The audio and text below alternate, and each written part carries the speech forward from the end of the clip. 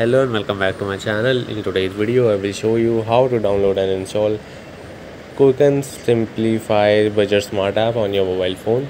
For that you have to open your Play Store and then search the name of your app. Now you can scroll down and read all the details about the app given below. To install the app on your mobile phone, you just have to click on install and the app will start installing. After the installation complete, you can click on open and the app will launch on your mobile phone. So yeah, that's it for today's video. If you like this video, please do not forget to subscribe to our channel. Thank you.